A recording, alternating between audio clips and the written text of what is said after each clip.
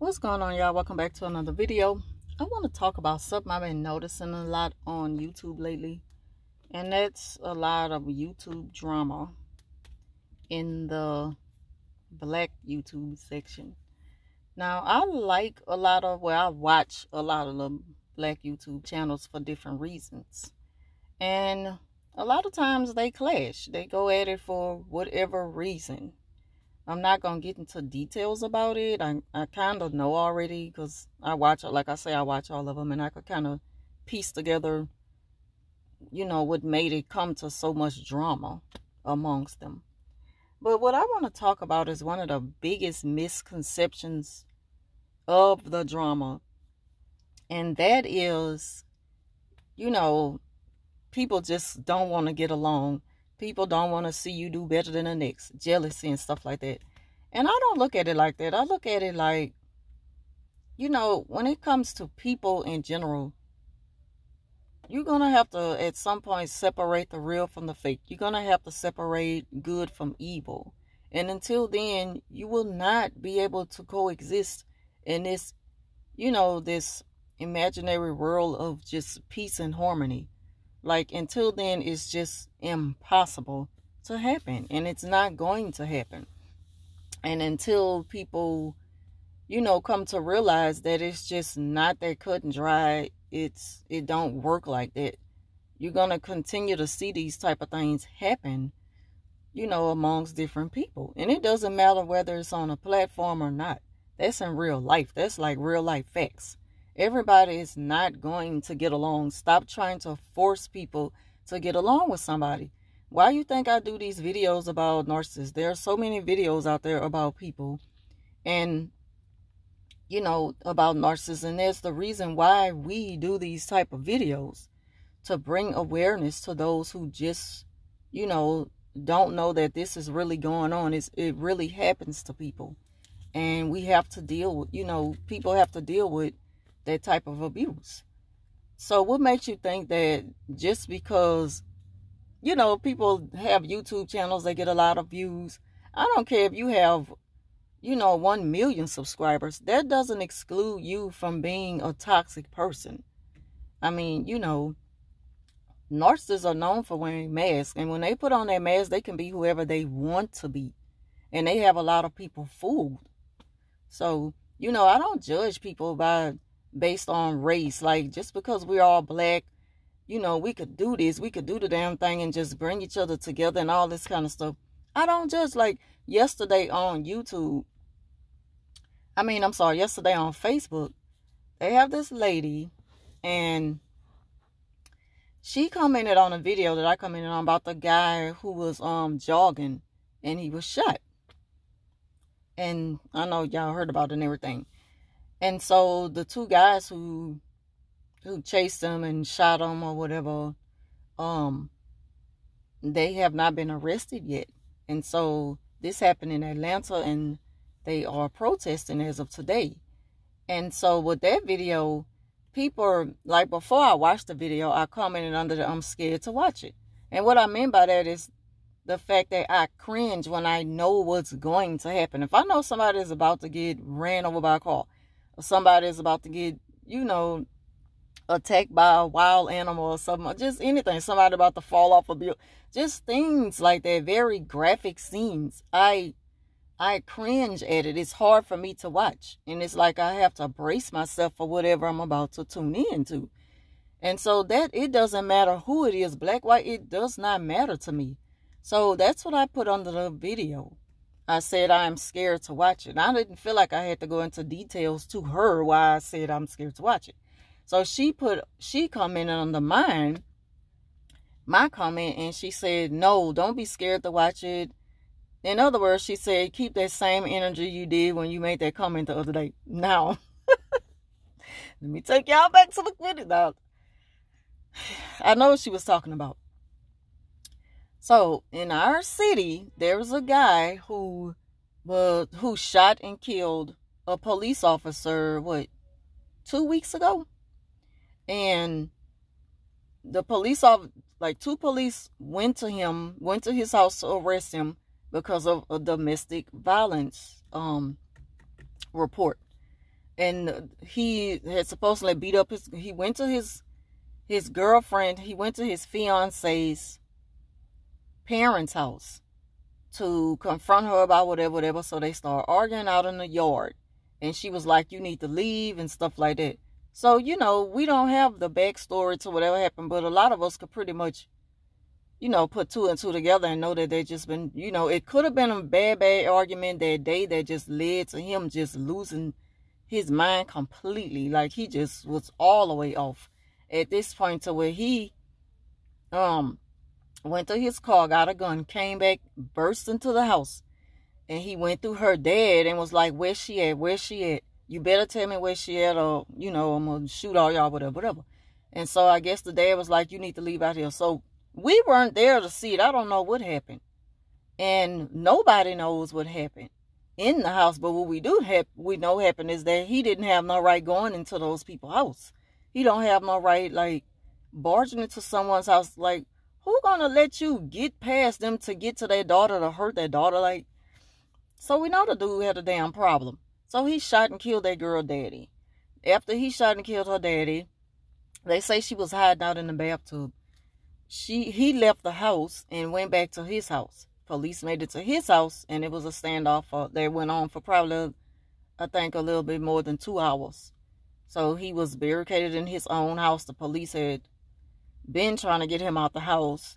They barricaded his house and stuff like that. And, I mean, they surrounded his house. They called out the SWAT team and everything. And a lot of people in the neighborhood was going live. So I seen it on their videos about him, you know, just showing the police interacting on the loudspeaker, just telling him to, you know, surrender and stuff like that. So like I said, they went on for a little past 2 hours.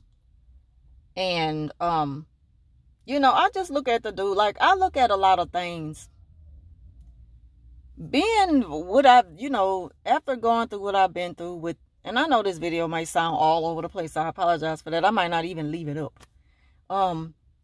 Being at so much that I have went through dealing with a narcissist, learning what that means, being able to, you know, really just, like, having a hard time expressing what I went through dealing with that. And, you know, putting it in a video and sharing it with people and hoping that, you know, the way I deal with it the best I can help other people. I look at everything now based on a psychological point of view. I'm not going to even lie. I judge everybody based on their mental state of mind. And I looked at it like the dude was a narcissist. He was a covert narcissist, and he was also a borderline, like, psychopath. Because it's like, I went back and looked through his Facebook pages, and you can tell a lot through pictures that you see and stuff. And it's like she just praised the ground this man walked on. And I posted a picture on my page, and I said, what got into his head and made him do this? So anyway, before I get into that, he ended up killing one of the police, and then he shot the other one. So one of them died, and the other one is still in the hospital, but he's stable. He's doing better. He'll probably be released from the hospital soon if he's not already out. But the thing is, when he shot one of the police, he came out the house and stood over him and shot him repeatedly. So, like I say, I look at it like the dude was just flat out crazy. He's a narcissist and a psychopath. And I said, under the comment that I left, under the other person's page, when the lady, she left a comment replying to me, I said, like, what got into him? Like, it's just sad. They must have had a fight or something or whatever. But that's, like, I didn't put everything that I felt about it under the comment. I'm just not about to write a full paragraph. I don't need to do that. You know, in order for her to see me as, you know, like, stop trying to pick my mind. Does it even really matter what I feel anyway? So she said no, because where is that same outrage when such and such person was killed? Now, I know the lady. She's Alton Sterling's aunt. Y'all know Alton Sterling was killed a few years ago, and it was wrong the way they killed him and all of that. I did a video on it. And that case is really not over because they go back to court for that like next year. So anyway, and she was like, keep that same energy. She said something to that effect, like, keep that same energy like everybody had. Like, I'm not even talking about, this is a whole nother different case. And this doesn't exclude the fact that what he did was wrong. What I am saying that it's like she was saying, like, in other words, stop trying to take her for the white police. I'm like, it don't have nothing to do with that. I'm looking at the dude and looking at his whole body language and just everything about him, moments leading up to him shooting and killing a police. And I said, this is what I said. I said, covert narcissists love to be in control, but hate to be controlled. That's what I said. I don't know how she got from that I am taking up, like, she don't even know what I'm talking about. And that's one of the biggest misconceptions of people who don't really understand this type of quote unquote personality disorder. I still call it a whole spiritual thing dealing with a narcissist. But anyway, she don't even know what I was talking about, and she just got so on the defensive side, and it always goes back to her nephew, who I'm not even talking about. I'm not talking about him. I'm not talking about the police who killed him, Blaine Salamone. Like, we know he was racist. We know that he had some evil. Like, just because I didn't put stuff on Facebook about that doesn't mean I didn't feel that way. I don't owe you an explanation to how I feel about anything. I don't owe that to nobody. And so I just did this whole video just to say there's a huge misconception when it comes to, like, judging people for who they are mentally. I do not judge you based on your color. I don't give a damn who gets mad about it. That's just me. I'm going to stand on that till the day I die. I'm going to judge you based on what you give me as a person and what's in your spirit. And if I see you for being someone who has just this very evil streak about them, or a manipulating streak, or you're a very toxic individual, I'm going to call you out on that. I'm going to label you as that until you show me something different.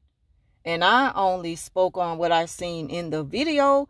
And like I say, on this Facebook page, this man's Facebook page, post that I seen, you know, you could kind of read through the lines. You could, sometimes I could just see things and just be able to, like, determine everything about it just by looking at it. You know, some people just have that in their spirit, and some people don't. Some people are fooled by a lot of things that they see. I'm not one of them. I used to be that way, but I woke up. And it's very little that can get past me now without me questioning it. And so, like I say, one thing I noticed about the dude is that he seemed very controlling, manipulative. Like, he had a lot of people fooled. We were on the outside looking in. Looked like we was looking at this beautiful, happy family.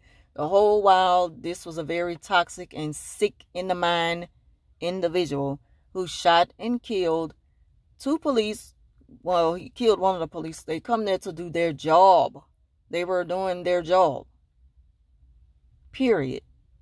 No excuses for him shooting and killing that man. I don't care what color he is. I don't care, you know, if the police were black. Would they have been saying, like, would she have been saying the same thing? Because I've seen so much, you know, outpouring of love and support and heartbreak from what has happened from that shooting, from black people, in support of the, you know, the police who died. So it doesn't have nothing to do with race all the time. Everybody don't look at things based on race. And I'm one of them. I just don't. And I don't care who don't like me for it. And, you know, you can unfollow me for it. You can unsubscribe, whatever. I don't care about that. I'm going to be me. I'm going to look at things the way I want to look at it.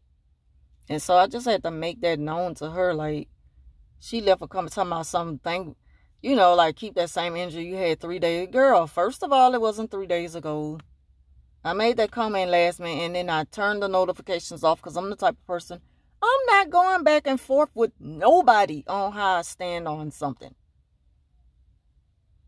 And I don't have a problem, you know, being in the wrong. Like, if I could stand corrected if you can actually teach me something that is an eye-opening experience. I'm all for it. I'm not going to be right about everything. I already know that. I'm not a know-it-all. I don't think I know it all.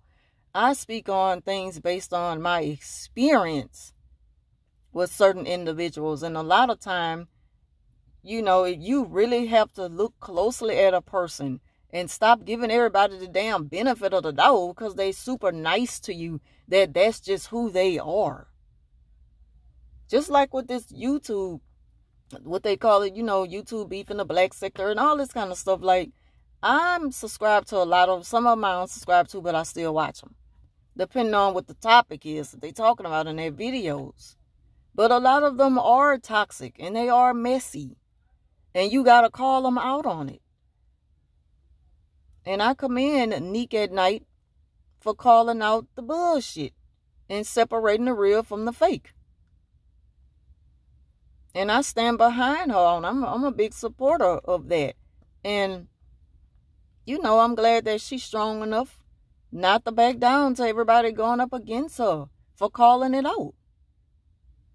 Stop with all this, we need to get along because we black. You got to separate good from evil, period. It's not going to work. It's just not, it doesn't go good together. You got to do one or the other. And with me, you're going to be either with me or against me on this. Now, if you are against me on it and you want to, continue to deal with certain individuals who I choose not to deal with, that's fine. But don't try to bring us together. Because once I say I'm done with something, I'm done with it. And I'm doing this for my own peace and healing. It doesn't have nothing to do with you. Like, you are crossing the lines when you are trying to, I'm going to start looking at you as a narcissist because you're being a little bit controlling, talking about what you going, I'm not going to stop until I bring y'all together. Stop trying to force this whole peace thing like it's not meant to be. It's just not meant to be. So I just wanted to make this video real quick. I was going to go live and I'm like, I don't need to go live. They'll watch it. And I might not even keep this up because, again, I know this video was all over the place. I just wanted to get that off my chest. I know sometimes I have a hard time explaining myself. And a lot of y'all might want to tune out like, oh my God, I know this already. I'm working on it. I'm going to get better at articulating myself and explaining myself better. But anyway, thank y'all for watching and I'll talk to you soon.